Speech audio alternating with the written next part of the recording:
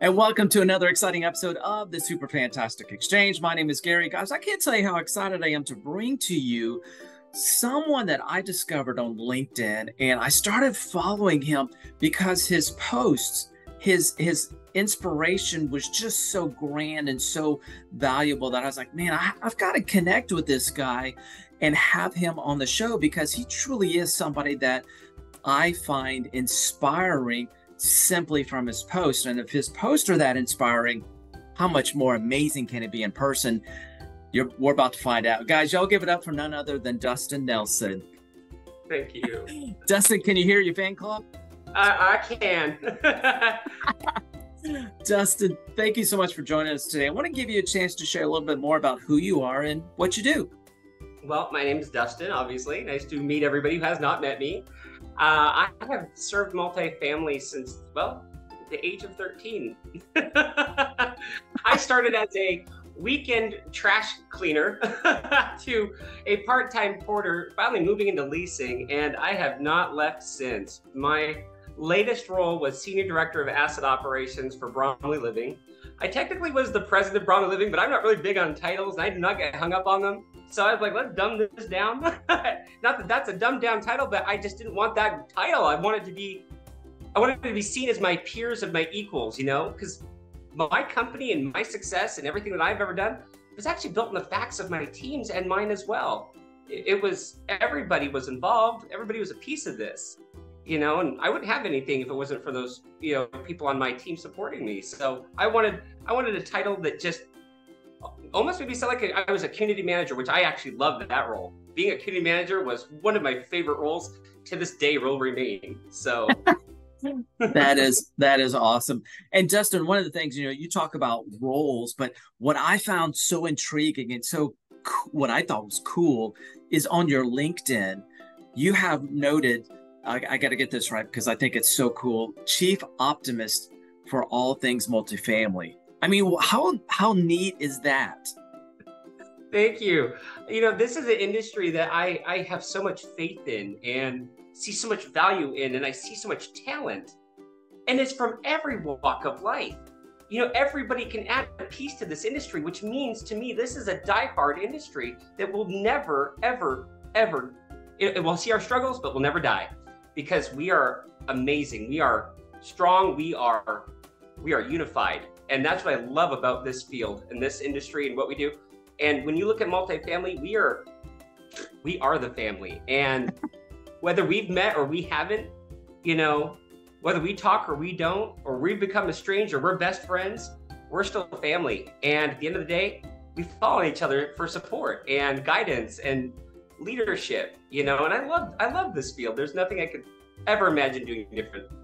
Oh my gosh. And now I can tell right off the bat why you've got that title, Chief Optimist for all things multifamily, because you really do see the best in this industry. And I agree with you. I think there's so much potential, so much opportunity in the multifamily industry to do so much good if you have that optimism, that open mindset to be a part of it, to contribute, to add value. I think there's nothing you can't do in this industry with that mindset.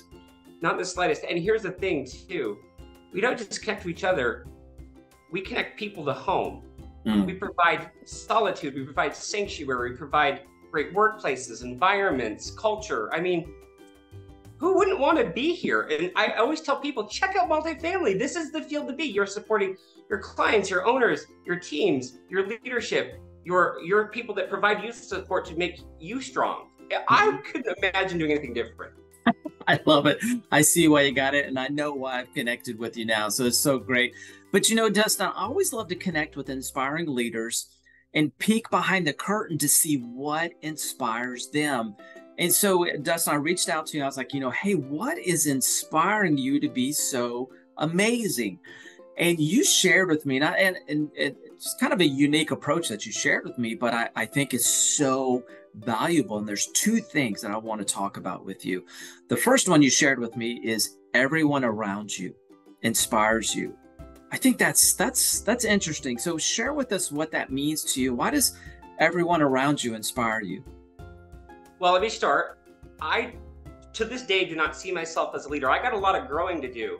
I am the follower of the leader that shares what the leader shared with me to guide who I support. That's me. That's Dustin. But I can tell you that the people I have followed through my career, and my first leader that gave me so much was my mom. And after mom came my first leader, Michelle Gainey, Pinnacle, taught me how to do it right. The second one, Amber Anderson, taught me how to add the intelligence and the flair. After that came Brenda Barrett Wright, and she taught me so much. She taught me financials over the phone. She taught me emotional intelligence. She taught me how to guide and build. And then following just after that came my colleagues, my assistant manager, Susie Signor. She taught me, oh my God, she taught me patience. She taught me how to organize, how to take on a day when I didn't have that confidence. And then came Debbie Coppolo. And I have got to say, what Debbie Coppolo is with Cushman Wakefield, formerly Pinnacle. When I worked with Debbie, she was the senior vice president.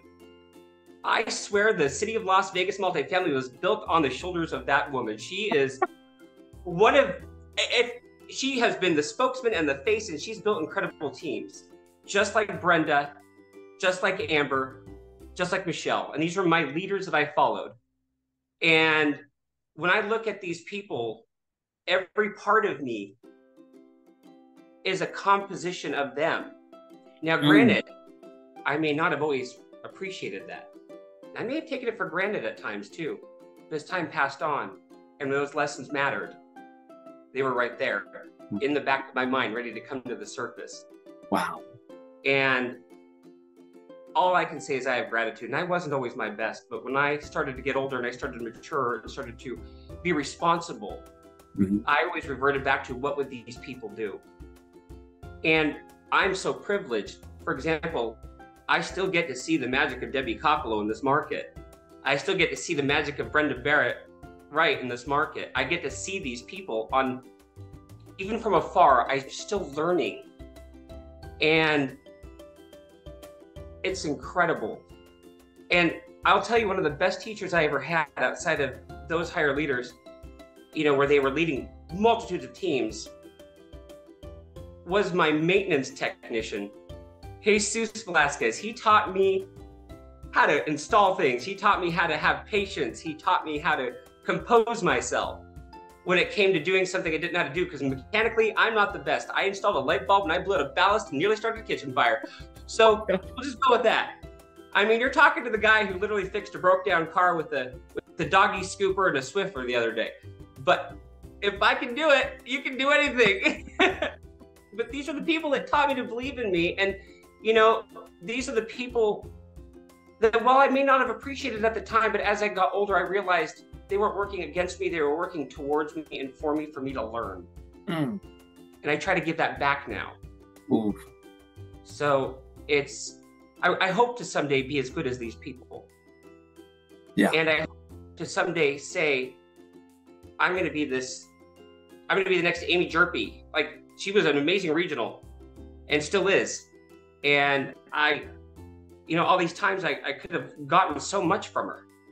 But the downside of being young and youthful and excitable and all that is you don't take the time to appreciate what you got. Yeah. So that is where my inspiration comes from. Oh, it's so good. Dustin, I love how you've recognized and you've given credit to those people along the way to help you, those alignments, if you will, along your journey to grow. Now, you may not have recognized it in the moment, but looking back, you're able to identify and say, these are some amazing leaders that I've pulled best practices from or what not to do's from, and has helped you get to this point. And I think the only way that you were able to do that was with that open mindset.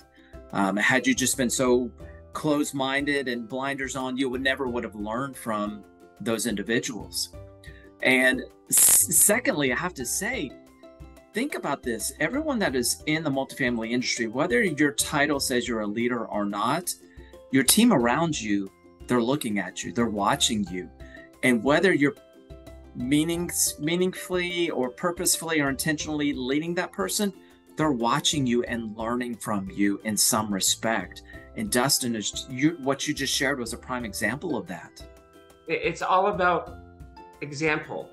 And I've learned over the years that leadership now is not about being the boss or the point and click person. It's about servitude and serving the teams that support you. Wow. You know, it's crazy. I got a really good, hard look at this not too long ago. I met a gentleman from Collect Tech. His name was Nick Owen, and I still talk to him on occasion. But, you know, we all went through that eviction moratorium, and we had all the bad debt and all that. And I was like, okay, Bromley, we're selling off assets now. And I've got to try to recover this money. I didn't know how to do it. And he demonstrated leadership to me, giving me the patience and the time to show me. It wasn't a sales pitch.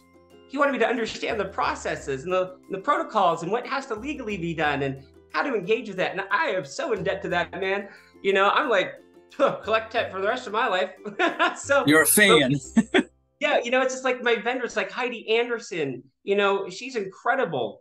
You know, she's, you know, I've used trash valet services through her. I've used printing, and it's all people that I've learned skill sets from, and it's amazing. You find inspiration all around you. Yeah, that shows you leadership. But then when you go to the ones that have done it and have paid their dues, like Debbie Koppel, like Brenda Barrett, like, you know, all of these individuals that gave you something. I mean, I have a long list of people that I've learned so much from. These are the ones that stand up the most because I'm so much gratitude, so grateful for these people. I love that. That's that gratitude. Having that is an incredible gift, because gratitude is something that it multiplies energy. And when you're able to have that gratitude, it's incredible. Now, Dustin, you've got a story. This is the second inspiration point. It's a story that you shared with me that I found unbelievably inspiring. It's what I would call a testimony. And I would love for you to share this testimony of how you overcame some, potentially in some people's minds would be just too much. I can't overcome this, but you overcame, and I'd love for you to share that with us. Yeah. So this brings you back to a place in time. It was actually the worst time of my life. And it was right at the start of the best time of my life. So it was like two ships. One of them was a Titanic, the other one was a Carnival cruise. And one was going down. So, but it wasn't me. But in 2016, I started noticing some changes in my personality. I just thought I was tired, not sleeping. I was grouchy, I was irritable. And I was not my best self. And I was combative. I was high, low, didn't know what was going on. Making snap decisions, bad choices. And then one day in 2018, I was sitting at my desk and all of a sudden I couldn't see. And my vision returned, but I had the worst headache ever. And it was powerful. And in the months following up to that, I had lost my hearing in my left ear and my part of my vision, my right eye. I had a constant ringing in my ear. And I eventually had to leave where I was and, you know, get an apartment and leave my job. And I lost my apartment, and I went and lived in my car, and I was taking a shower at a truck stop because it was $1.25, and I'm just really hygienic. And I'd like to apologize to everybody at Elysian Stone Lake. It was me using your shower. But I was not in the best format, and I was at this truck stop, and the truck I was living in, the car I was living in, was repossessed because I couldn't afford it anymore. So I went and lived in a park. And if it wasn't for the kindness of these people that worked at a Keno place down the street, who would like give me soda for free and let me sit in their machines for $1 and hang out there, so I was not in the heat, and gave me shelter, you know. And then Brenda, who brought me back to work, I would never have came back from any of this. But what it turned out to be is, on my journeys back to with AMC, I was able to get health insurance, because I got to tell you, I did go on welfare, and that health insurance wasn't that good. They said I was having caffeine withdrawal. I never stopped. You can't have withdrawal so you didn't stop drinking. I should be on the Red Bull bottle, I'm telling you. It turned out I had a blood clot in my brain, and it was quite far along.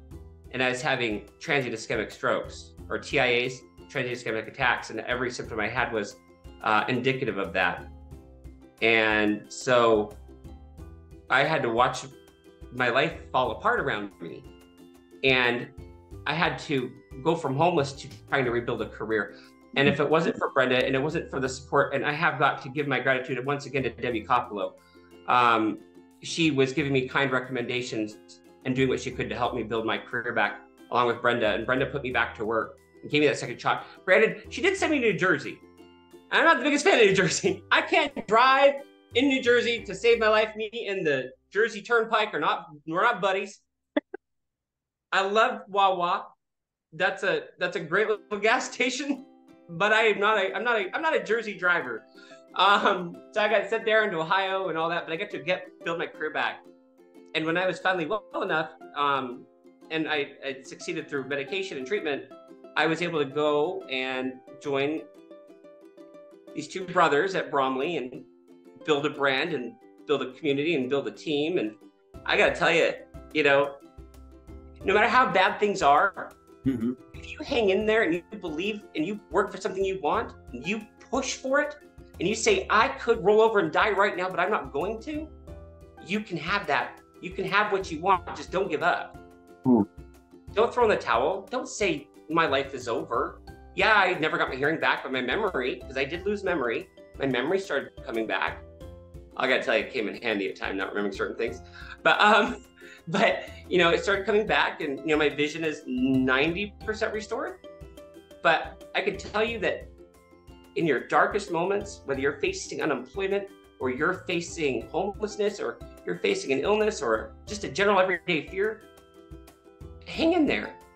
Like any illness, this too shall pass. Ooh.